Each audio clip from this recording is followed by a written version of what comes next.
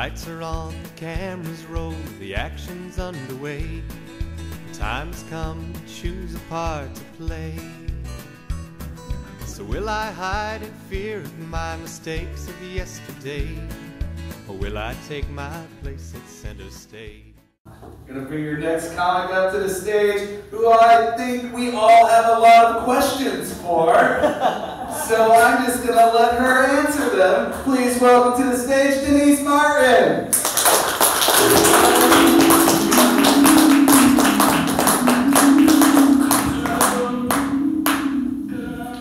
What, you never seen an old broad in a wedding gown and bar before? Man, you guys got some stamina. Thanks. What's it, like 4 a.m.? And you don't have to worry about laughing. I can add that later if you just try and sit up. That'd be great. No, I'm 57 years old, and I've never been married. I know, right? Statistically, I should be on my 3rd divorce by now. So I decided to improve my chances, and I took this class recently on how to dress for success. I think I got this. Apparently our clothes send a message. No, actually I have a really cool job. I have a nonprofit called the Brides of Eden, and I get to run around and stuff like this all the time. It's a lot of fun. But I really don't get what all the fuss over marriage is about. I mean, what's a married woman got that I don't have? I have someone to sleep next to. I have 2 8-pound chihuahuas take up the whole damn bed, steal the covers, and snore like chainsaws. I got that covered. I've got a 10-year-old who apparently thinks the bathroom's in flames all the time and his penis is a fire hose.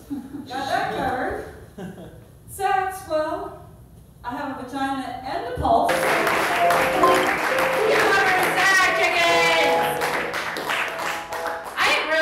Bring the next comedian to stage because they are apparently the only one that got the memo about the goddamn dress code. Being fairy, fantasy, wedding attire.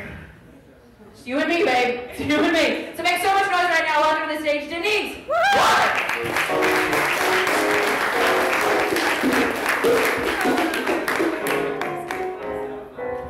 fact, I love the Brody Theater. Thanks for having me back. Got my clock so I don't get torn off stage like it hit the helium club. That was embarrassing. Anyway, the topic for this evening seems to be dating. I'm 57 years old and I'm dating again, and it's kind of intimidating, like back in the day, I had large breasts. Now they're just long.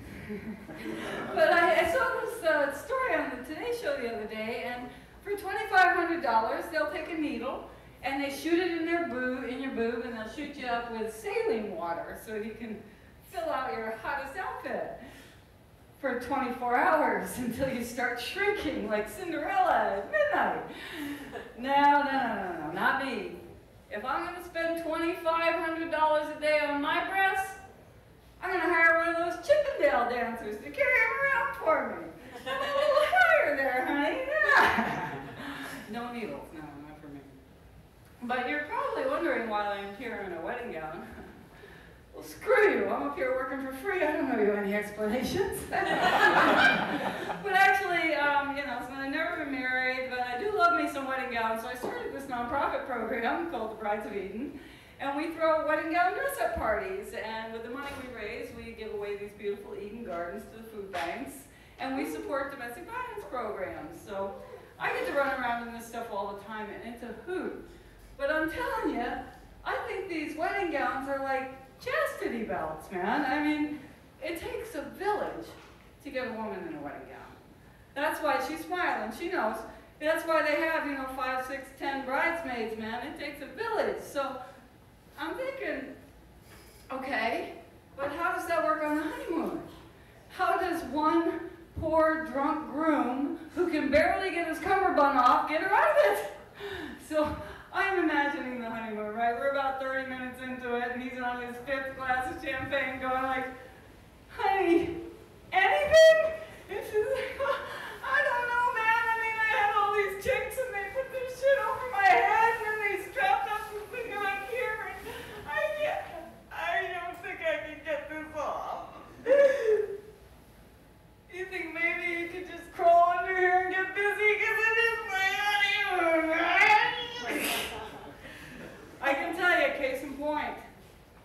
I hit the little handicapped bathroom there a few minutes ago and trying to take care of business. And it was like something like this. I got 5 minutes till I get on stage. I'm only gonna do this. I can just, if I couldn't find my JJ for nothing, so I don't know how he goes on a honeymoon in an outfit like this. But my other interesting job is I work social media for Dr. Phil. And I just wanted to share with you real quick. I think Dr. Phil is a government experiment gone bad. I think they took a little DNA from Dr. Oz and a little DNA from Phil Robertson, and they did a little Mutant Ninja Turtle thing, and voila! We got us a Dr. Phil. You know what I'm talking about? He's rattling along in his best forensic psychologist psychobabble shit, and then boom! Duck Dynasty moment. All of a sudden he says something like, "No dog pisses on a moving car." Oh, okay. Yeah, got it. I don't know. The man's crazy. We have a love-hate relationship. It works for us. I work social media for him during the day. I attack him on social media at night. We're happy. Happily ever after. Thanks. That's